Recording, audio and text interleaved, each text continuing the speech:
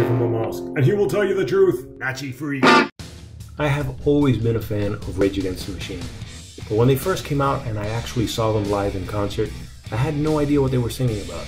I had no clue why they were so angry, but somehow I still related to their rage, especially Tom Morello's infectious guitar riffs. As for Zach De La Rocha, he was one of the few singers that managed to make rapping and singing merge seamlessly. His voice was a crossover of someone who could scream melodically and fill his lyrics with seemingly profound thoughts and meaning. But as the old saying goes, if you're not a liberal in your 20s, you have no heart.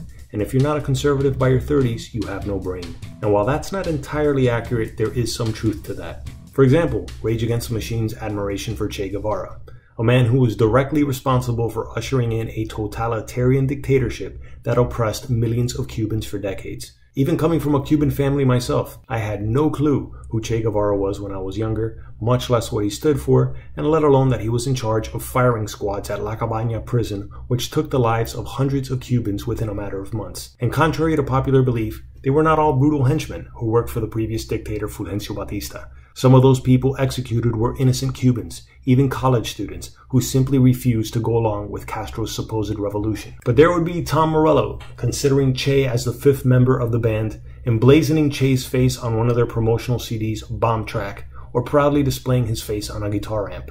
Since my early 20s, I've become painfully aware of the costs of Castro's totalitarian dictatorship through family members and friends who were either executed, imprisoned for decades, tortured at the hands of police, reported on by their neighborhood comités de defensa, or put into forced labor camps before being exiled out of their country after having everything they ever worked for confiscated. It wasn't until my 30s that I finally listened to my parents' life stories to realize all they had lost thanks to one man's utterly selfish will to power and the mindless masses that blindly followed him into their own oppression.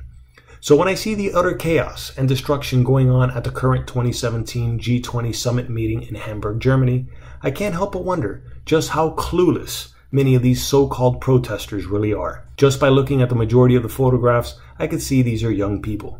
Few are the old, die-hard stalwarts that never gave up on the resistance of their youth, most likely fueled by Marxist pseudo-intellectual gibberish and probably by Noam Chomsky, no less. And it's not for nothing why these people protest. There are serious, legitimate grievances, injustices, and inequality in the world, and they're not exactly being solved by many of the globalist elites in attendance from the world's top 20 economic power nations, a few of which are ruled by brutal dictators such as Saudi Arabia's royal family or Recep Erdogan from Turkey.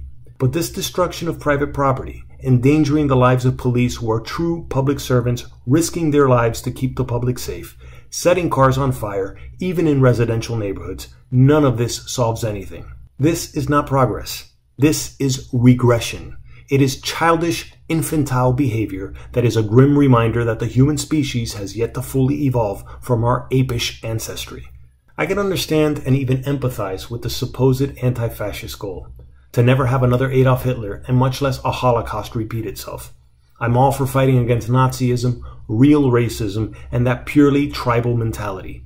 But what many of these supposed anti-fascists are doing and how they're attacking people is the very ape-like behavior they purport to stand against. This is especially evident when it comes to all the anti-capitalist rhetoric they spew.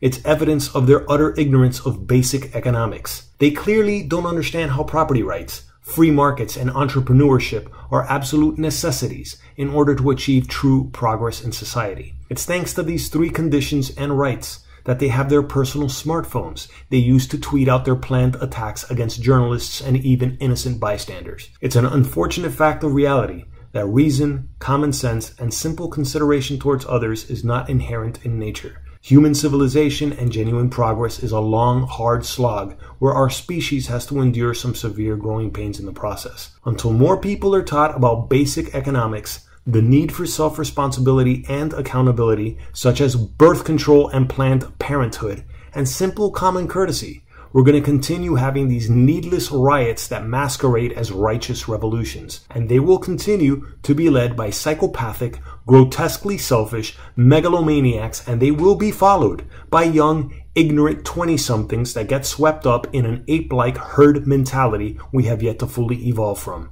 And the truly powerful, the proverbial 1% of elites, will continue to remain totally out of touch with the legitimate problems the rest of humanity deals with.